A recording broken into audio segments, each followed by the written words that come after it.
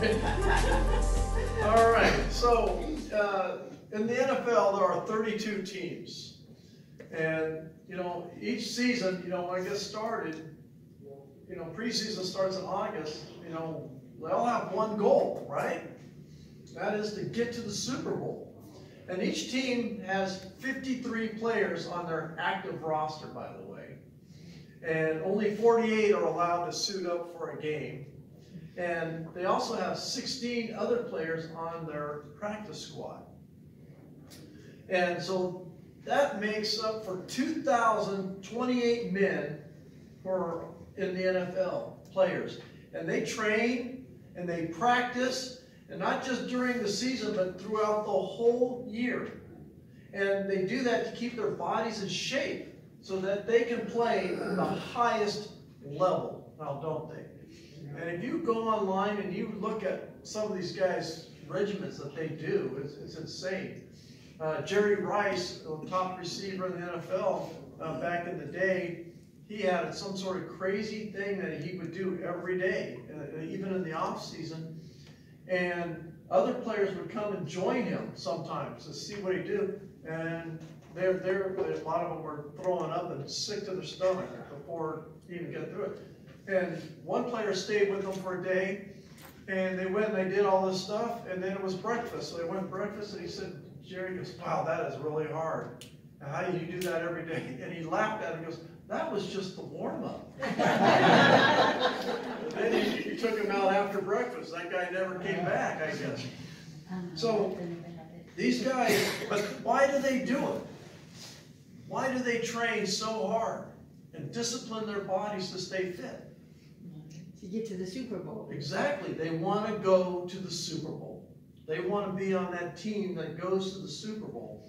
And those who don't keep up with it, what happens to them? Those that don't train hard, well, they get cut, don't they? And then they become like us, and they end up watching the Super Bowl on TV from their couches, right? So today, with that, we're going to be looking at 1 Corinthians 9:24 through 27.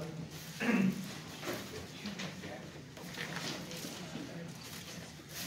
Corinthians 9:24 through 27, a very familiar passage. Paul wrote this letter to the Corinthians, church in Corinth.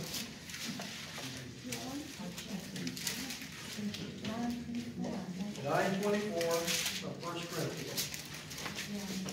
Are we all there? Yes. Okay. And it says, do you not know that those who run in a race all run, but one receives the prize? Run in such a way that you may obtain it. And everyone who competes for the prize is temperate in all things. Now they do it to obtain a perishable crown, but we for an imperishable crown. Therefore I run thus, not with uncertainty. Thus I fight, not as one who beats the air, but I discipline my body and bring it into subjection, lest when I have preached to others, I myself should become disqualified. Paul is using an analogy here, comparing our Christian lifestyle with those who compete in athletic games. And Alexander MacLaren, a Scottish Baptist minister from the 1800s, tells us what Paul was referring to here in verse 25. He said, one of the most famous of the Greek athletic festivals was held close by Corinth. Its prize was a pine wreath from the neighboring sacred grove. The painful abstinence and training of 10 months and the fierce struggle of 10 minutes had for the result a twist of green leaves that withered in a week, and a little fading fame, excuse me, a little fading fame that was worth scarcely more and lasted scarcely longer. The struggle and the discipline were noble. The end was contemptible. Those Greek athletes competed for a worthless prize. The prize they worked so hard to obtain died and withered away within a week. And the fame of winning quickly vanished. I mean, florists make a fortune off of this whole idea, don't they? especially this time of year. And just as McLaren wrote, the end was contemptible. So if those in the world compete for a worthless crown, little wreath they put on their head, we as Christians should be striving all the more in our race. For we get an imperishable crown, it says here. One that does not fade away. And God has called us to play in His Super Bowl of life. To be in the game. We are to be in the game. Not a bench warmer, or we might say a pew sitter. Not a practice player. Many people are practice players, aren't they? They say they're Christians, they're really not. But we are to be a starter. We are to be on the first team. And look at verses 26 and 27 again. That's what Paul says. Therefore I run thus, not with uncertainty, thus I fight, not as one who beats the air, but I discipline my body and bring it into subjection, lest when I have preached to others, I myself should become disqualified. Paul is telling us that he is disciplined in what he does. He disciplines himself. And he brings those things in his life which are sinful practices into subjection. He does not want sin to master him. He does not want sin in his life to be his master, but he draws himself closer to Christ so that by and through him, he will master that sin. He will have victory over it. In 2 Corinthians chapter 10, verse 3 through 6, Paul writes this, for though we walk in the flesh, we do not war according to the flesh. For the weapons of our warfare are not carnal, but mighty in God for pulling down strongholds. Our weapons are not carnal, but they are mighty in God for pulling down strongholds. In verse 5, casting down arguments and every high thing that exalts itself against the knowledge of God, bringing every thought into captivity to the obedience of Christ. Amen. That takes discipline. That takes discipline to take every thought captivity into the obedience of Christ. You know, somebody wrongs us, where do our thoughts go? Revenge. Yeah, we want revenge right away, right now, don't we? And, you know, I could make out a long laundry list of things, but we need to bring our thoughts into obedience to Christ. That's how we have victory, no matter what, you know, we covet. Doreen saw this really nice truck yesterday going down the road. She goes, oh, look at that truck. Blah, blah, blah. I said, yeah, it's a nice truck. She goes, I wasn't coveting it, was I? I said, no, you're just admiring. It was a nice truck. You know, there's one thing about, she didn't say, I wish I had it. I gotta have it. Follow him. Let's buy it. See if he'll trade our truck for his truck. No, she didn't say that.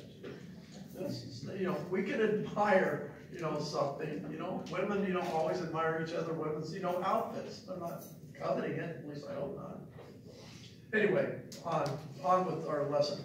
So, but the battles we have against the flesh are real then. And we need to surrender our battles to who? To Christ. And it is by and through Him is where we will find our victory. But just as Paul writes back in our text in verse 27 that we have to be disciplined, Paul ends the verse with, he does not want to be disqualified. That's kind of one of those weird things you read like, well, what? Wait, what? I don't want to be disqualified. Well, he's talking about, you know, he doesn't want to be one of these guys who's, you know, preaching to everybody or writing these letters to these churches. This is how you have to be, everybody. You need to walk the line. And Paul's living a completely different lifestyle. He doesn't want to be the hypocrite, you know, because that would disqualify him, wouldn't it? You know, you can't, you know, you guys come here, you listen to me, and then you found out that I was doing ungodly things all throughout the week, what respect would you have the next week when you came here? You wouldn't even want to come into our Pinnacle group. You'd be like, no, you know, David's out coveting trucks with his wife. Right? So, you know, we don't want to play the hypocrite. And it's important that we live a disciplined life, making ourselves ready and practicing and living what we preach so that we too won't be disqualified. We want to be in the game. So, I have some questions for us all. So how do we train so we can run well and not be hindered? By reading our Bible. Reading our Bibles, yes. Staying in God's Word. Staying in God's Word is good. Praying. Praying. But those are all good things, but there has to be what? A consistency to it. Yes. You know, do we just pray when we're in trouble? No. Do we just read God's Word when we're just like, well, I guess I should open up my Bible today, you know? If we're not grateful, we're not gonna have anything. Yeah, Let's be grateful first. be grateful. That's Everything. Yes. That seems to be the word God keeps. I feel like I'm on Sesame Street this week. That's the word God keeps giving to me, is to be grateful. So thank you, Carolyn, for that reminder. That's the way to start the day. You just gotta thank him before you get up so you can get up. Yeah. So don't have things that hinder us. And the Bible tells us what? The harvest is plentiful, but the workers are few. And how true is that? So are we ready to be called into the game if asked? Are you ready? You get the call. God calls you. I need you. You ready? You're all ready to go. You're all prepared. You're all disciplined. Every one of you. Okay, good. I'm on the winning team. So you're ready to stand up for your faith no matter what. Okay, good. Are you ready to share with others when God brings somebody into your life? You're all ready. Okay, good. I'm in the right class. Are you ready to be giving of your gifts, your time, and your resources? You all ready? You all ready? Yeah. Okay, then I'm in the right class. I read to you from Galatians 5, verse 7.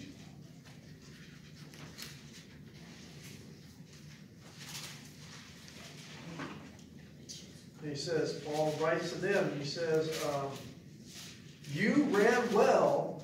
Who hindered you from obeying the truth? That's what. There's going to be things, obstacles that are going to come our way. Not just once, not twice, but throughout our life that are going to try to stumble us from doing what we should be doing. And so, what things do hinder us or to make us stagnant in our Christian growth? What are those things? We don't take the time. We don't take the time, right? Yes, Getting depressed. getting depressed. Like, you know, not taking your thoughts captive. Okay, And good. then little by little, those thoughts building up into a state of mind where you are down all That's the time. good. I like that. You might get a kiss today for that. That's my wife, everybody. Just in case somebody new happens to watch our channel. But what other things? What other things hinder us? How about television? How about Facebook? Oh, I know, stepping on toes now. Yeah. Oh, yeah. Quit meddling, that's right. Here's a big one. Politics. You know, I was thinking about that, and I wrote that down. I'm thinking, how many Christians can name who the senators, 12 senators, but they can't name all 12 apostles? Think about that one. Ask who can name those senators. We probably named the apostles. Yeah, that's what I'm thinking. What about spending less time with Christians and more time with non-believers? Where we're hanging out, what are we doing? Or just not being in fellowship. So those are all things that, you know, take us down. But, you know, and like my wife said, the thoughts that we have, that we entertain sometimes, they will bring us down. They will cause us to start questioning, God on things, His faithfulness, and that makes us stagnant. That hinders our walk. That's basically like an Achilles heel in the game, right? And then bringing out the medics to us and pulling us off the field on a stretcher. So what is important? Is it the things of the world or the things of God? What's important to us? Which race are we running to win in? I mean, some people, they just want that brass ring of life. And know many Christians that kind of seem to have it upside down a little bit. All they want to do is get that next big high-paying job, that next, $100,000, that next $1 million. That's what they strive for. Yeah, so that's the race they're running in. In Philippians chapter 3, verse 12 through 14, Philippians 3, verse 12. Not that I have already attained or am already perfected, but I press on that I may lay hold of that for which Christ Jesus has also laid hold of me. Brethren, I do not count myself to have apprehended, but one thing I do, forgetting those things which are behind and reaching forward to those things which are ahead. I press toward the goal for the prize of the upward call of God in Christ Jesus. One thing I just realized there, let's not look back. That will hinder us. Paul's saying, don't look back. We are to look forward, to press on. And I think that's really important. It's real easy to look back on things and have regrets. And that will pull us down. So we press on to the goal. We press on for that prize that God has for us. In closing, I want to read this to you. And it says, run whatever race or call that God has set out for you. Run that race with certainty, purpose, and intensity. Run that race to win. Run that race to be the best you can be for God at the position that He has called you to be on His team. Be willing to make whatever sacrifices it may take to successfully complete the mission and call God has set out for you. Very good. Let's pray and let's have some birthday. Father God, thank you for this time together. And Lord, we all are on your team. And Lord, may we discipline our bodies. May we be disciplined in our walk with you. And may we not be hypocritical. And Lord, may we be ready to answer the call when you want us to do a special task. May we be ready for it. May we be expecting it. And so, Lord, I thank you for this group here at Pinnacle, Lord. And dear sweet brothers and sisters they are. And Lord, I'm glad to be on their team. And so, Lord, thank you for that. So, Lord, just bless this week. And may we be ready to play. In Jesus' name, and all God's children said, amen.